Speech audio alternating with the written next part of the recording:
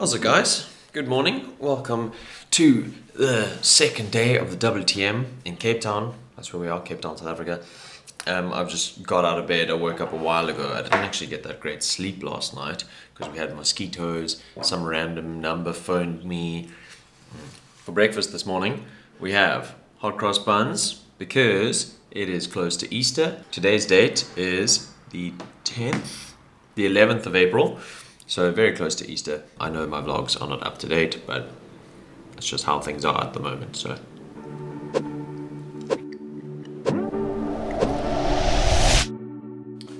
Okay, let's do it. Round two. Let me show you guys actually. I showed you guys when I got this from the Chiasma in Helsinki. And they gave us this little card holder thing, which I think has a really nice finish in terms of the texture, but let me show you. Now I'm using it for my business cards. My business cards look like this. If you didn't see when I got them made 2 years ago, that's what they look like. Cool, hey?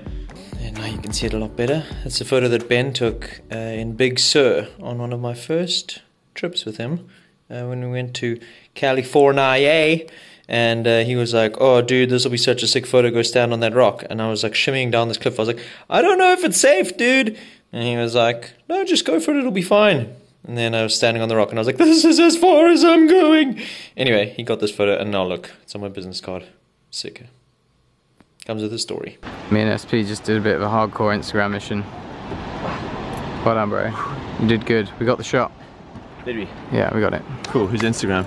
Don't mind. John Boy got me here safely. I also just realized where I came up with the name John Boy. I didn't come up with it. It's the name of a tattoo artist in New York, LA. I don't know, somewhere that Ben got a tattoo. But yeah, day 2 of the WTM. Let's go. So this little guy, because I'm press, gets me into the press lounge, and they've got snacks here. Check that out. Curried goat mini flatbreads. Gonna try one of those. Chicken liver pate, red onion marmalade. To be honest, that looks kind of the same as that one. I have been mic'd up. Oh wait, you can't see the mic. The mic? Yeah, well of course, I'm vlogging today, so I've been asked to do an interview. Renee, why? Vlogging us, right? It's only got a little bit intimidating now with the big light, but should be chilled. Interview with Renee, done. Renee and Mark. They work for a Chinese TV company, I think, so it's going to be on Chinese TV, but it didn't take very long. It was just like one question and then I just rambled on, because I can do that. Exhibit A. Coming to another talk at the conference theatre by the last guy that I saw here yesterday, Keith. Should be a goodie. It's about over-tourism. Hi, thank you. Thank you. So the phenomenon of over-tourism. And I live in Amsterdam, so I can tell you all about it. Really interesting talk. Actually, yeah, really good for me to go to that as well, because it spoke a lot about sort of showing the real picture behind sort of the Instagrammable places that people go, and how in the UK there's some huge percentage of people are choosing their holidays based on its Instagrammability. So the example that the speaker was using was that there's a cliff in, I'll see if I can find a photo, but there's a cliff in Norway where everyone goes to try and get this one photo, and you don't see the reality behind it, which is queues and queues of people. So things like that have also made me sort of click about the things in South Africa and in Cape Town, how people think, oh, Lion's Head is this, but there's a reality behind it. So they actually gave me a couple video ideas for what I can do. It's sort of be like the truth behind this and that, but actually it's more, here's what you didn't know about it. You know, these are the things to consider when coming, because Instagrammers and people who share experiences through a specific lens do have a responsibility to also educate the audience and tourists and people who are coming to try and get that exact same experience about how to go about it, things like that. So you'll see something like that from me in the future, hopefully. So the reason why you saw me walking away from the CTICC is because I've come to visit Sonia, because her work is right next to, well, it's at the waterfront, so it's right next to the CTICC. Pea Gobbler. That's a brilliant name for that. There's Signal Hill, the butt of it. You can see Lion's Head just over the top there. Table Mountain, the canals, a bit more of the kind of harbour thingy. Sonia, my sister. How's it? I didn't know that you were vlogging. Yeah, I vlog every day. All day, every day. Not every day. That's cool. So Sonia had an errand to run and I came with her. coming to the post office. Didn't even know these still existed. Jokes, I didn't. Oh, you got a little... Oh. A little box. Fan mail. My name is not K20 2018-09-1776 Oh no. SAP2RLTB. So I need a letter of authorization to be able to collect this registered mail, which I don't have on me. And that was quite a walk to my office.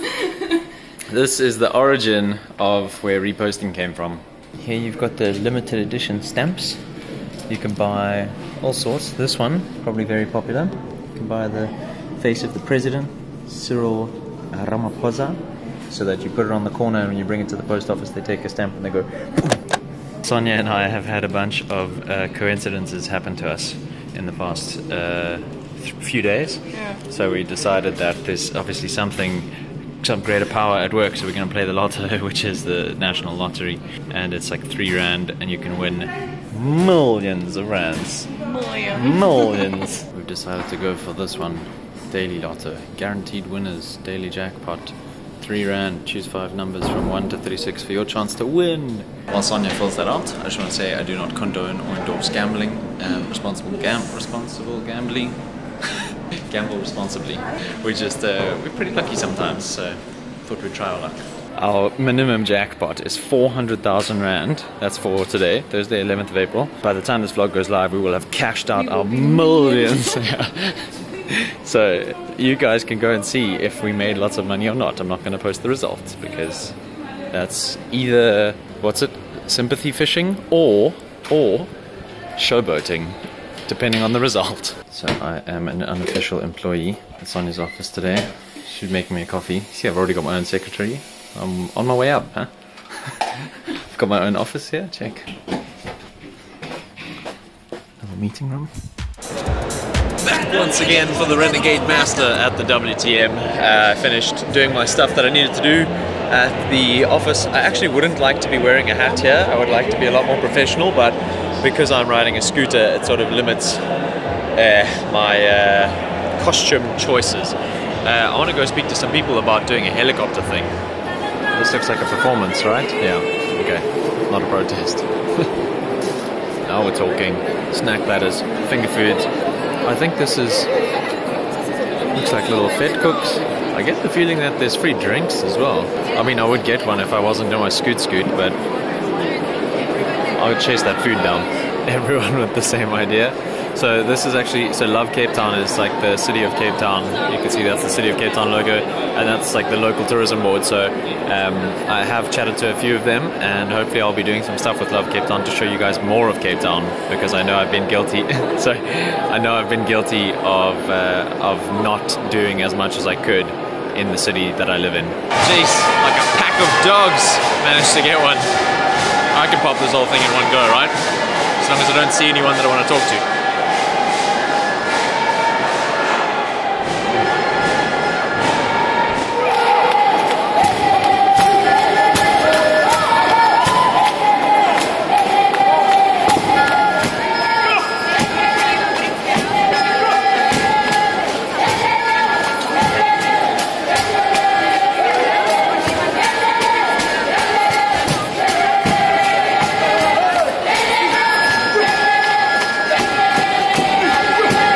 Cool was that performance. Also, while I was walking around trying to get a really good spot, I came across these not from when we had our drought, but when the drought was really bad. One of the things that they were pushing was shorter showers. So check here, save our water, shower in under 2 minutes. And it's a little, what's that called? Hourglass with a little sticky thing so that you can keep it in the shower. Genius. That's a great campaign. So for those who don't know, Cape Town had a serious drought, still is technically in a drought, so water is scarce, but it's better than it was. So still, if you come to Cape Town, save water, please. Just don't waste it. You can use water, just don't waste it. Another successful day at the WTMA. Check out all these autistic rhinos that they've got around the CTICC. There was one back there. I'll have to show it to you tomorrow, but it was a red rhino with its horn cut off and the horn on the ground. Very cool. I wonder what they're doing. Creators of conviviality. The rhinos are coming, Game of Thrones style. So there is something happening, something coming through there. That would probably be a cool photo with that guy smoking and the light, but I'm not going to do that because I've got to get home. But benefits of a scooter 101 is that I'm not going to sit in any of this, which is really nice. Dinner tonight being provided by Rockamama's. I say being provided by, we just placed an order and I've come to pick it up. This is a really good burger restaurant, and I'll show you where it is when I go out. I just park my bike back there, I'll show you where it is. But look at these, I mean, if that doesn't make you want a burger, I don't know what will. Look at that one, the black bun. Food into the hold. So there it is, Rockamama's. It's on Rondebosch Main Road. This is a very studenty area. And every other restaurant that's been here has failed, pretty much, to put it bluntly. But this place is doing really well because of the food that they serve. It's pretty affordable, and like I said, studenty area, so there's something for everyone. Really nice, I would recommend it. Come and check it out. Not sponsored. So my Uber Eats speedy getaway hasn't necessarily gone to plan. I was having so much fun riding the scooter, and I forgot that sometimes you need to put petrol in it. So I'm now pushing it home. I really shouldn't be wearing the helmet because that's just going to make me hotter. But luckily, Rockamama's just around the corner from our apartment. And Chris, the guy who gave me the scooter, has a can of petrol at his place as well. So I won't have to push it all the way to the petrol station. Whoa, check out the sky. Check out those clouds. Would have been a banger of a sunset. The moon, the palm trees. How's that, eh? On my first Uber Eats delivery. And you think, oh, what's taking them so long? 1 out of 5. Now we get it. That's it, I'm not giving you your delivery. You haven't paid yet, actually. So Sav ordered me the chili cheese bomb. Ooh, that looks good. Thanks for the chili cheese bomb, Sav. I didn't know it was going to be so hot. I'm sorry. And you already took out all the chili. Yeah, I took half the chilies and stuff out. You eat one.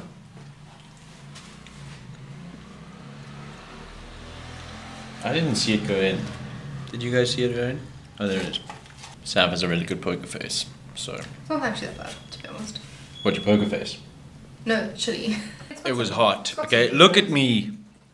Maybe it's because I pushed the bike. I'm sweaty. Oh no, it's getting Just in the back of the throat. It's just getting me in the all around the mouth. Someone's opinion has changed, huh? Those are quite hot. No, I can actually, like, I can eat hot food. Those are like, get you in the back of the throat, like burning the whole way down. And what is in here is probably about 1/4 or 1/5. Straight out the bottle, you animal. I don't usually do this, guys, but... Sav always drinks milk like that. No, I don't. Straight out the bottle, every morning. Yeah, you normally have a little teat on top as well, and then you... That's what you get. I believe that is karma, I think. Drop down in the comment section below if you want to see Sav and I do a chili challenge. No. You had one tiny little chili. It had a lot of seasoning, to be fair. Yeah. It actually did. It actually did. I promise. So hot, I'm not even being dramatic. Can I have some water? This is my water. I offered you water earlier and you said no, you don't. Oh, you sucker. After dinner, I went to Chris. Once I already got downstairs and I was on my way, I was like, oh, I don't know my vlogging phone. And then I got petrol from Chris, topped up the bike, couldn't start it. Walked the bike to Chris to see if he knew what the issue was. Basically, I think the alternator on the bike doesn't work. Don't work so good. But anyway, we managed to start it. I went to my parents to go fetch some stuff, and then I couldn't start it there. So, and this whole time I didn't have the vlogging phone. So, left the bike at my parents. Mom gave me a lift home. Thanks, Mom. Now we are here, and I'm super tired, and I'm gonna go to bed. I'll see you tomorrow for another slice of mat.